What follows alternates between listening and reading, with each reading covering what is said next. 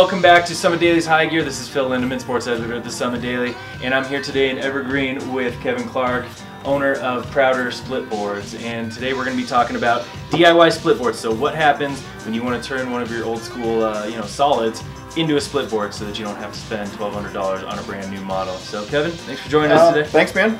We're going to talk about a few things. First, what is a splitboard? A splitboard is a snowboard that's essentially cut in half. Either DIY, cut in half in shop, or factory that they do it in the factory. And that's why we're talking today about splitting your own snowboard. So if you've got an old solid board that's sitting on your wall or just somewhere around in the garage, it doesn't have to turn into a bench. You can turn it into a splitboard instead of spending, like we said, $1,200, upwards of $1,200, $1,500 for a splitboard. A little bit on the shorter side. It's a 156 centimeter. So it borders between a park and a backcountry board. It's more of your all mountain board, but we're gonna make it work either way, just to kind of show everybody, kind of what it takes. You're splitting your board, you're wanting to get into it, cost is a big issue. So if you're looking at some of these boards, a new board is going to set you back anywhere from $500 to $1,200 depending on the board that you want. Take your time, be careful. Yeah. Remember that you got one shot at this. Yeah, you do. That's true. You got one shot with pretty much everything that you do on here. Everything that you're doing on this, you got to get it right away. And what we're going to go through in this video is the right way to do it. Two ways that you can do a snowboard at home. So there's kind of the basic quick way where you're just splitting the board and adding the new components. And then there is the more advanced way that you prefer because it leads to a stronger, safer, more stable board. What are we going to be doing when it comes time to make, kind of the advanced DIY splitboard? I like to put the edges in. There's multiple reasons. First reason is safety. When you have that inner edge and you're side hilling up something and you're trying to get a plastic edge, that's either plastic or wood, it's a little bit scary. Typically, in the middle of the board where you have that triangle configuration for your touring mount, that's the weakest point of the board. So when you put a piece of metal going down both sides, you're putting two more added strength areas to the board. Also, the way that we do it, we use a fiberglass, we use that VDS rubber, and we have our edges that we're putting in there. So you're really strengthening the board all the way from the top to the bottom and giving it better performance. Yes, it takes a little bit longer to do it, but again, we're going to go through how to do it quickly, and get it in there. So in the end, you have a good DIY splitboard. Yeah. So exactly. You don't have to go out and buy these. Hit your friends up. Maybe they have this one, that one. If you're really trying to save money, you don't have to go out there and spend $400 in tools. You can make it work.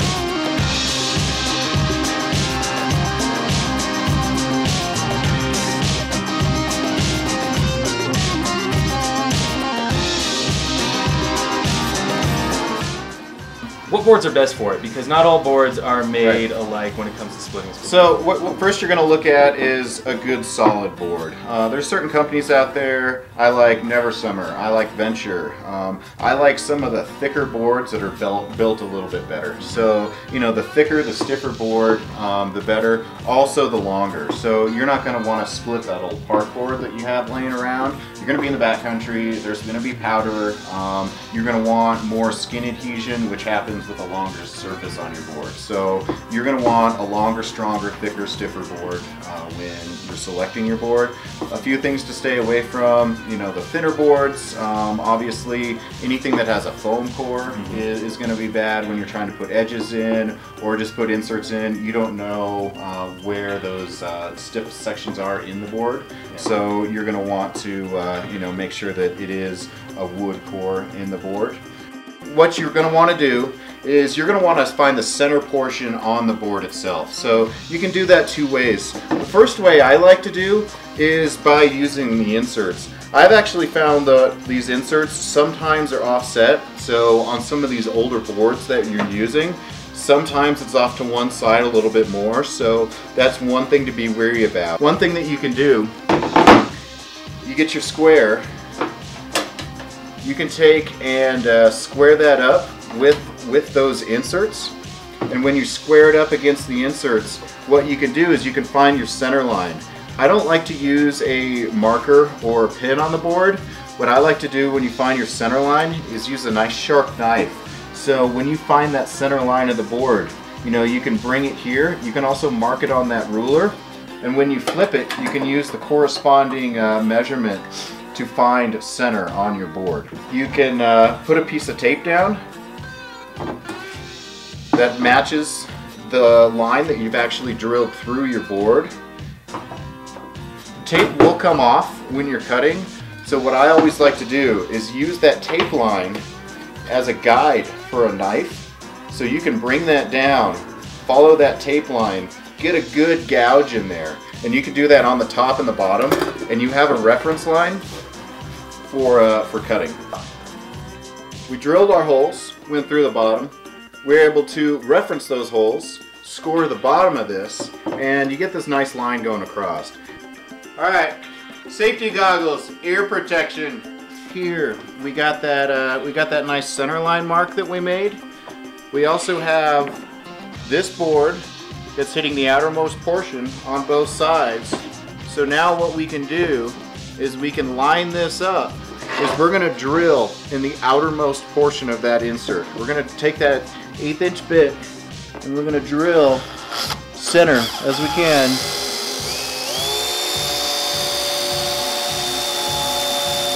From the outermost portion of this to the center portion of our line. We're going to center that blade on 5 3/4. Make sure that thing is perfectly centered. Let's take your time. What we're doing now is we're running this through. We're going to see if that line is lining up on the top and the bottom. I'm going to do it in a couple different phases, so we're not going to actually cut through the tip. What we're going to do is we're going to bring the blade, so it's kind of like right here in the middle. We'll kind of push it forward and back where we need to, but at the end of the day, it's best that you don't cut through that tip. If this metal blade hits this metal, a lot of times what it does is it just kind of shoots it everywhere.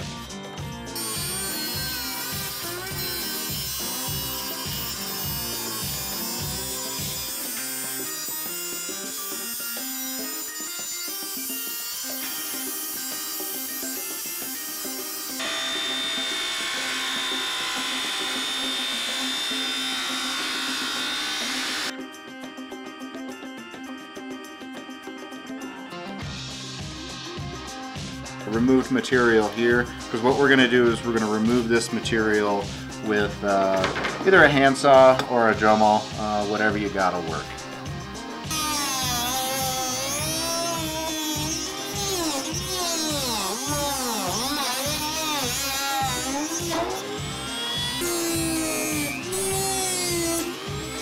We've separated our tips. What we'll want to do on these tips here is remove this so the material is flat. If you don't have a sander, you can just take a piece of sandpaper and a board, just kind of rub it across there.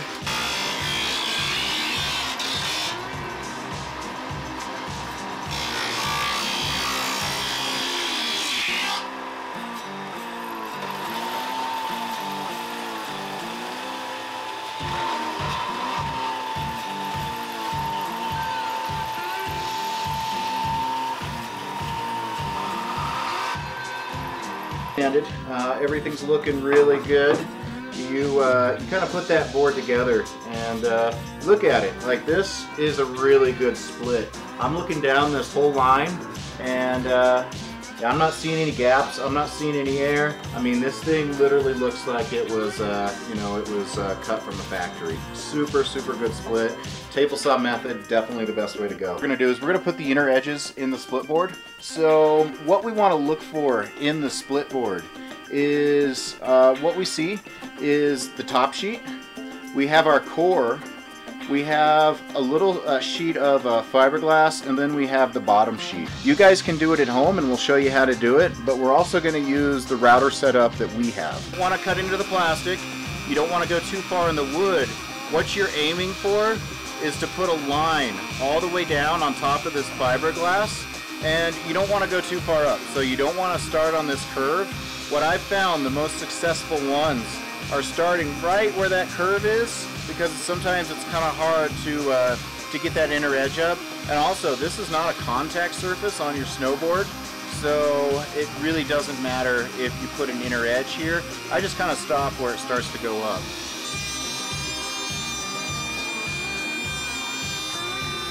What I do is it's going to get us a little bit closer, and we'll be able to get the extra material that that first router radius didn't get. So the second router is going to be more of a plunge router. We're going to tighten that little area up there and there. And then the second router that we're going to have is actually going to remove a small amount of plastic on this side. And that's going to be the thickness of the edge. And we'll show you that here in a minute.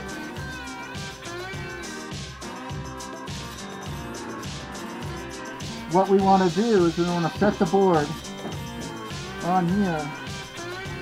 We want to mark here and here where that edge stops, and then we'll make that same mark right there and right there. What that'll do is that will allow us to gauge where that next edge is going to stop and start. So we've routed both the radius out and this groove out, and what that's going to do is allow us to put our edge in. But if you were just to put your edge in, just like that, it's going to stick out of your board. So what we want to do is we want to cut the thickness of the edge out of this portion of the plastic. I found the easiest way to do that is to take your edge, you kind of hold it up to the edge of the plastic, and then you just kind of come down your board with a knife, and you can just kind of score a nice line that goes down. And this takes a little bit of time, but you see that nice score line? It's nice and straight, and we're going to bring this down the whole edge of the board. We'll sit in there perfectly, so the outermost portion is flush with this outermost portion of the wood. And you want to make sure that this is nice and flat when you cut this out. You know, you don't want it to be too humpy, because the straightness of the inner portion of your board is really going to depend on how straight this cut is here. Routed everything out. We have our edges cut out. What we're going to want to do is cut our inner edges to the length that we have.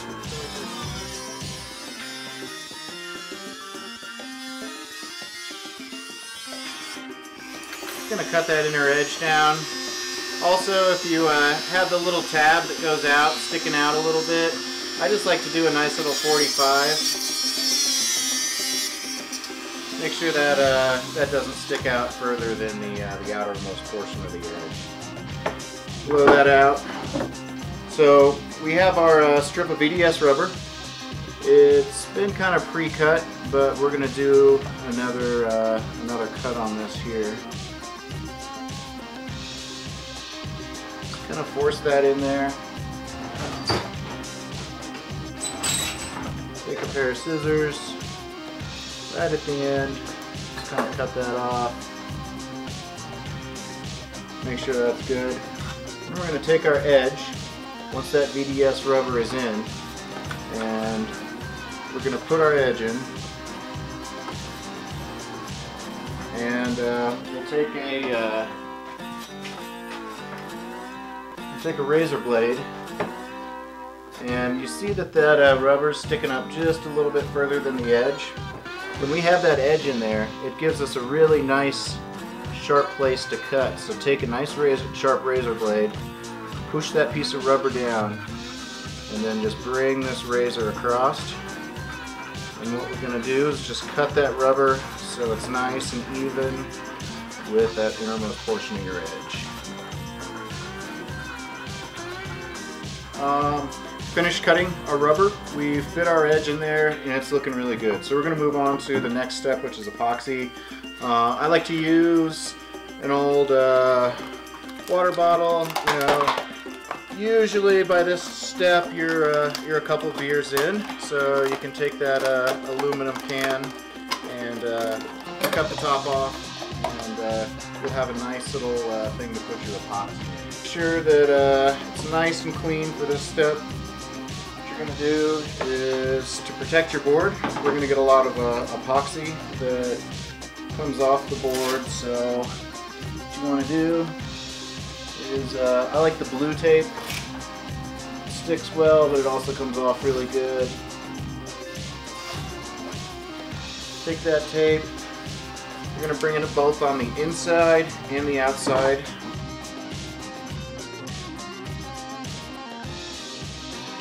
The edge, I'm going to take and lay it out nice and flat.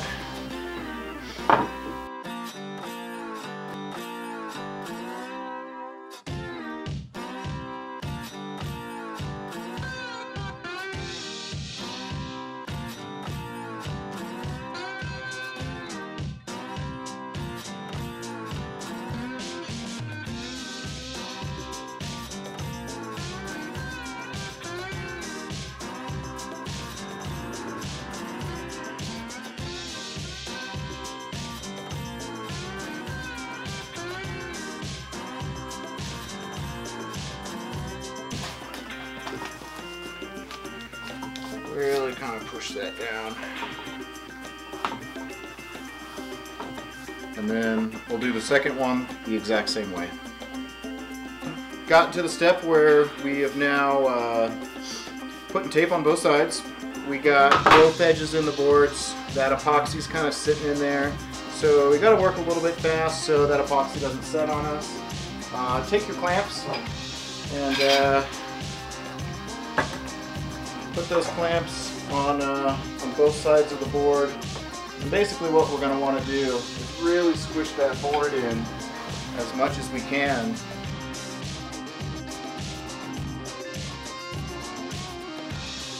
Now we're just going to leave it. We're going to hang out. We're going to drink a beer and wait for this glue to dry. Had a couple beers, let our epoxy dry, and it's nice and hard. So the next step that we're going to do is we're going to take off the tape from the board, and then if you have a heat gun or a hair dryer, both will work. Basically what you want to do is just get that epoxy so it's heated up just a little bit. And what I like to use is a really sharp chisel. If you don't have one, you could use a knife. It might take a little bit longer. Make sure that you're not coming back and taking any of that wood off. So you're really kind of taking that chisel and pushing it really hard against that metal edge. So you're using that metal edge to kind of support that chisel, and you're just getting all the glue and the tape off.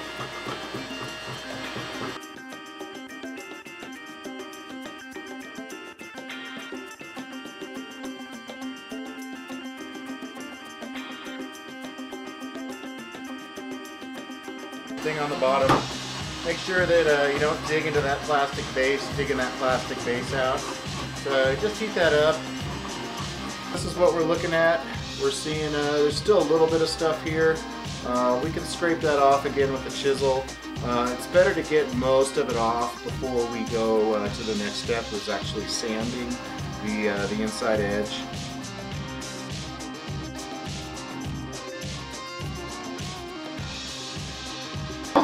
We've scraped it. It's pretty clean as we can get it with a knife or a really sharp chisel.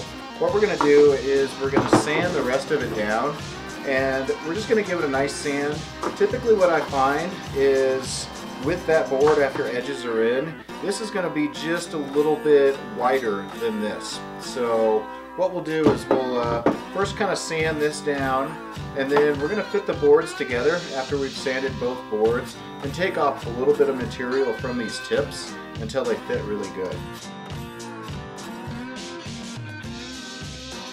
Orbital, you can use a sander like this. Just make sure that you're getting something that has some pretty gritty sandpaper. Make sure it's fresh and clean, that it's not already gooped up like the one that you see here, because it will get gooped up. So if you don't have an orbital sander, you can take and clean the rest of that glue off with a piece of sandpaper on a board. Most frustrating part of the build is once you've sanded it, trying to get those edges to line up.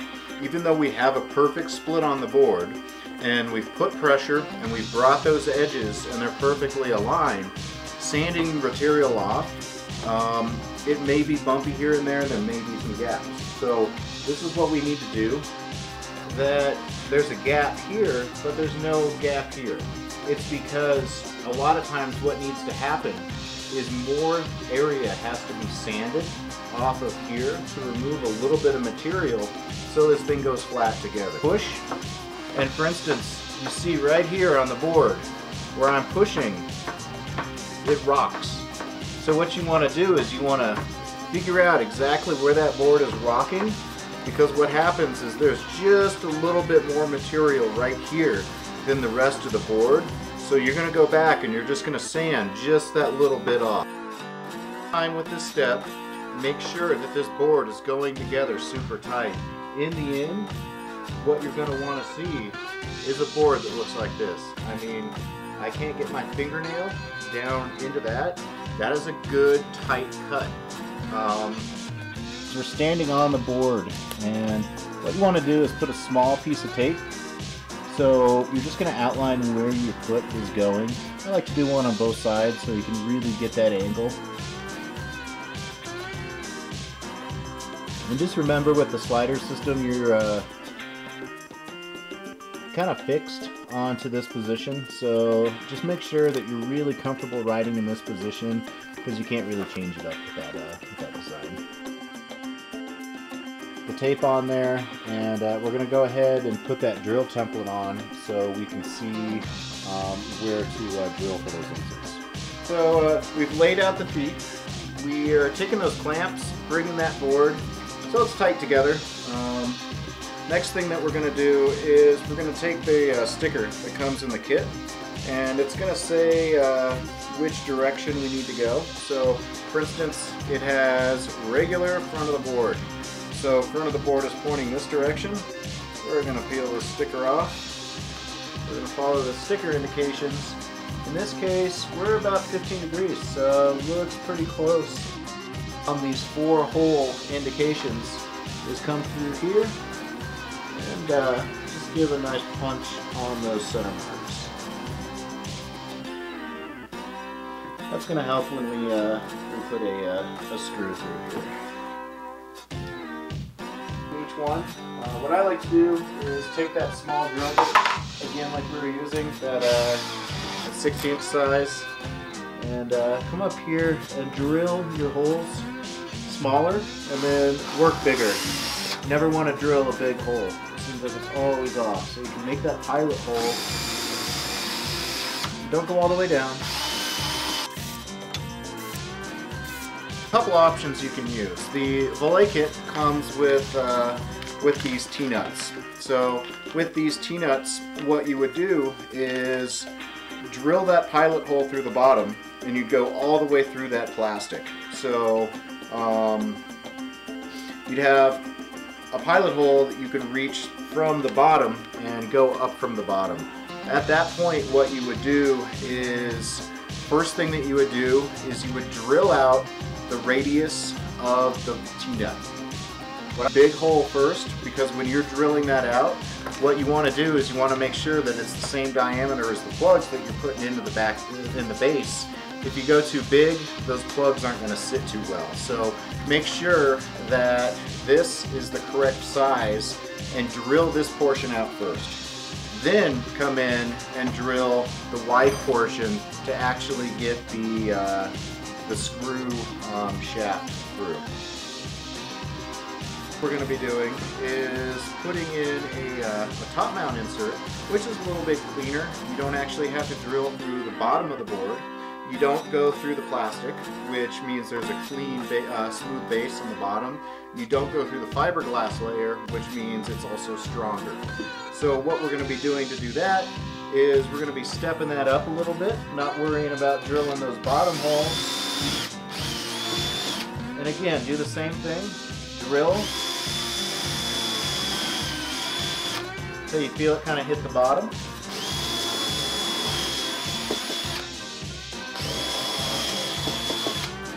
Do that on all 4 holes.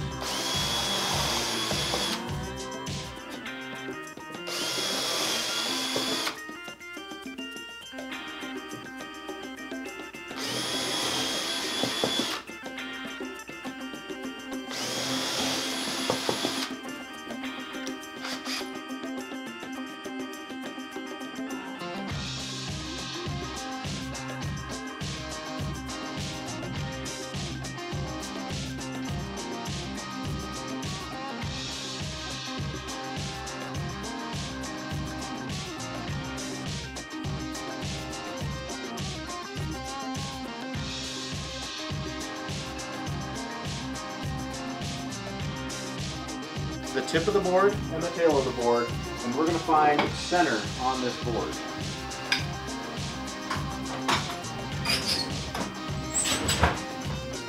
So I found the best way to do that is to take your tape measure. It's going to be really easy on us today. We're hitting 60 inches. So I'll take that, pull that down, and we're going to hit our mark for 30. And I got this nice little punch here. I'm just going to make like a little hole. Also, what works well is if you still have your knife handy at that 30, we're going to make a little mark there. And we're going to make a mark on both sides. So in the middle of that board, we're going to make a mark that hits middle on both sides. So they've given us this nice little template. So what you want to do is take and cut that guy in half on that line.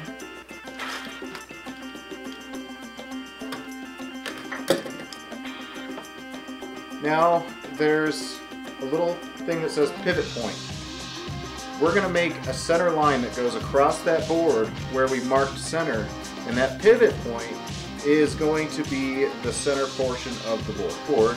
We're going to put a line across there so we have definite center that goes across the board, and we're going to put our touring bracket.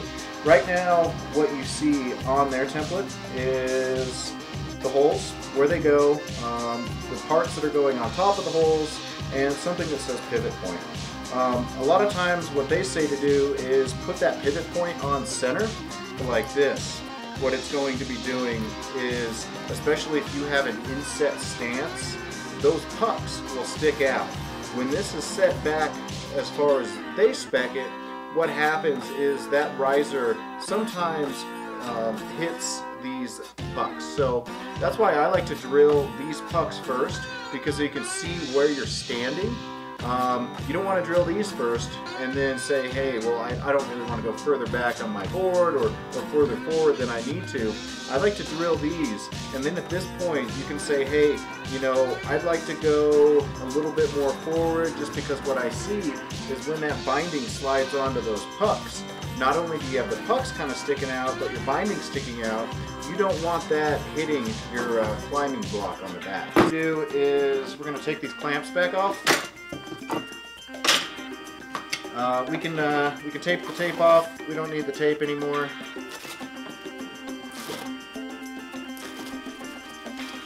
And then what we're going to do is we're going to use the inner portion of the board, the straight portion.